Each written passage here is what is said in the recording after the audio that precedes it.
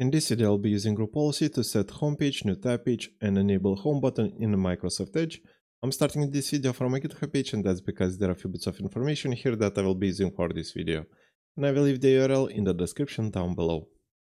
Also, in the bottom of the page, you can find more of my videos that are related to this topic. For example, here you can find videos about my Windows Server setup, and there is also a video about installing policy templates for managing Microsoft Edge settings via group policy. And here you can see the objective for this video. I will be setting google.com as my homepage, DuckDuckGo as my new tab page, and also I will be enabling the home button.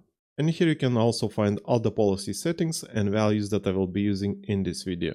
And now I'll begin this video by going to my VMware workstation where I have my Windows Server environment. And here I will be creating my group policy, so I'll go to Tools, Group Policy Management, I will right click on Group Policy Objects and select New. I will name the policy Edge Settings, then I will click OK. I will expand Group Policy Objects, I will select the policy that I created, then I will right click on it and select Edit. And because I will be creating this policy for my computer, so I will go to Computer Configuration, Policies, Administrative Templates, Microsoft Edge, and then start top home page and new tab page. And first I will be enabling the home button, so I'll click on show home button on toolbar, then I will enable this policy, click apply and OK.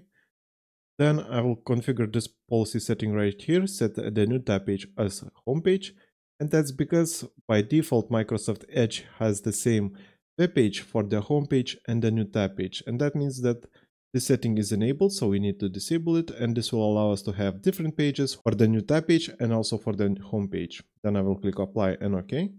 After that I will configure the home page by clicking on configure the home page URL. I will enable this policy, and for home page URL I will enter https google.com. Then I will click apply and OK. After that, I will be configuring the new tab page URL. So for that, I will click on configure the new tab page URL. I will click on the setting. I will enable it. I will type here https duckduckgo.com. Then we can click apply and OK. And that's basically it. Now we can close this window. Let's go to details. And for GPO status, I'll select user configuration settings disabled because currently this policy has only computer settings in it. And I will leave all other settings on default. And after creating the policy, I need to assign it an organization unit that is holding the computers on which I want to deploy the settings. In my case, the organization unit will be this one, it's called computers, and it is holding all the computers in my domain. So to assign the policy, I will click and hold on the policy and then drag and drop it on the organization unit. And as you can see, the policy appeared in the list here and also in the list here. And that's basically it. Now to test this policy, I will go to one of my client machines that I have here and I will open Microsoft Edge. And as you can see, by default, it opens up the Microsoft starting page, and that's because even though I created the policy, I didn't give it enough time to update on my client machines.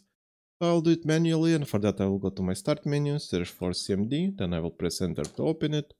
And here I will type GP update, press enter and wait a bit. And as you can see, the policy update was successful. If I go back to Microsoft Edge and close it, then if I reopen it, this time it opens up DuckDuckGo as my starting page. If I open another tab, it also opens DuckDuckGo. And if I go to my home page with the home button, it goes to google.com. And this means that the policy is working just fine. And that's basically it for this video. Like and subscribe if you want to see more videos like this, and see you in the next one.